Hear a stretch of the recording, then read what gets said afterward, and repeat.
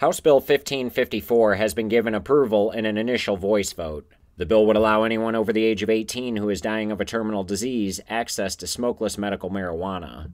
This would also include people with cancer, Alzheimer's disease, and a variety of other medical conditions. Supporters say this will help patients alleviate pain, while opponents contend marijuana should be legalized at the federal level before advancing in the state. The bill will need to be voted on again before it can be sent to the Senate. Todd Sauter, KTRS News.